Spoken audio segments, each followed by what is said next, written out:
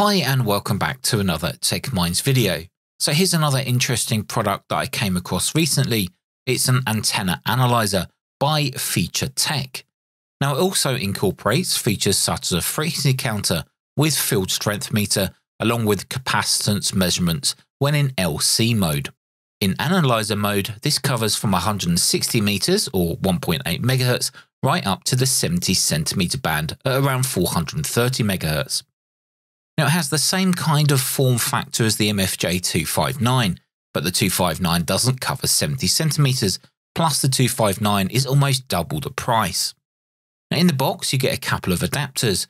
One is an N-type to B and C, and the other is an N-type to SO239.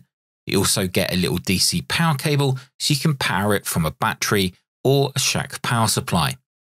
Now there's no internal rechargeable battery, but you can install regular batteries inside for portable use, and I'll show you shortly where you install them inside.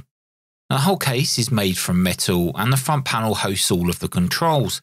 There's a main tuning dial at the bottom which has a plastic outer control which controls tension on that rotary dial.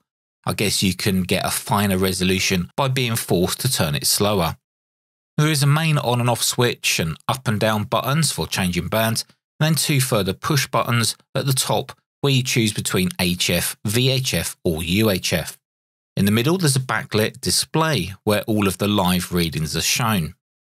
Now what I was surprised about seeing was the antenna connection on the top is actually an N-type rather than the regular SO239 that we'd probably expect. I guess they thought about performance when hitting those 70 centimeter frequencies up at around 430 megahertz, as N-type is the correct connector to use for that band. Now if you want to install batteries, there are two screws either side of the case. Remove these and then you can carefully separate the two halves of the case. Now on the back plate you'll find two fixed plastic battery holders.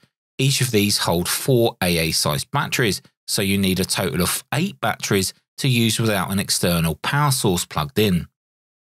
Now you can also see the circuit boards here inside while I've got it apart, but there's nothing that you need to do to them other than to have a look at them. Now I don't have any AA batteries to hand, so I'm going to use one of these excellent portable batteries from Bioenno. Now these batteries are awesome and I have a couple of them which I'll make a video about in the near future. But if you're looking for a great portable battery, then these are definitely the ones to get, especially from QRP radios right up to 100-watt transceivers. So with the power plugged in, we can turn on the analyzer by pressing in that red power button.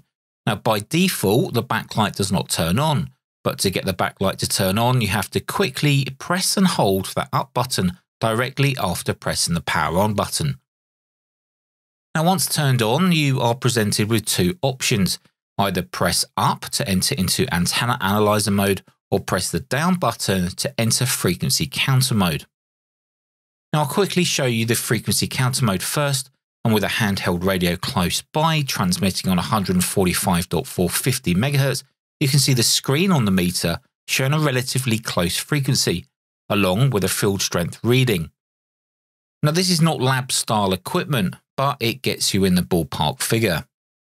Holding the down button while power on will put the device into inductance measurement, and then powering on while holding the up button will put the device into capacitance measurement mode. So let's just hook up an antenna to see how well this performs in antenna analyzer mode. I'm going to attach my end-fed half-wave antenna, which is a multi-band antenna that can be used without a tuner on certain bands, and it's resonant on bands like 80, 40, 20 and 10 meters for example. Now once on, make sure that the top band buttons are in the right position. I'm going to be testing HF first, so that right grey button must not be pushed in. You can then use the up and down buttons to choose the band. Now there's a little chart printed on that top case which shows you which letter corresponds to which band.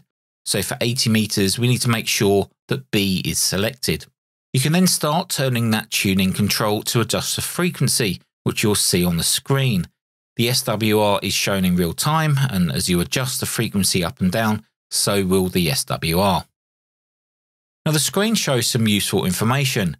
Now here is the current frequency, and then here is the current selected band letter. Here is the complex impedance, and here is the impedance magnitude. And then over here is the real-time SWR reading. Now, when I switch up to VHF, the display shows the same information as it did when we were using HF.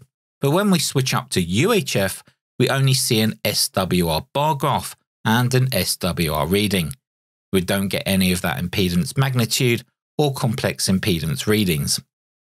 Now, for peace of mind with regards to how accurate this analyzer is, I compared it to a new addition to the shack, which is an SV4401A Vector Network Analyzer, which in fact I'll be doing a review of in the near future, but a quick heads up, it's absolutely awesome. Now, after comparing the results with all of the supported bands, I'm happy to report that the results are extremely close enough to be relied upon if you're going to be using it in the real world while testing antennas or even assisting with building antennas.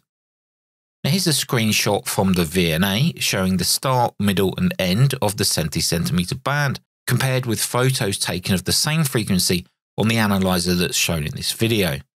Now, as you can see, they're extremely close, so personally I wouldn't have any issues in using this analyzer and being confident that it works close to where we want it to.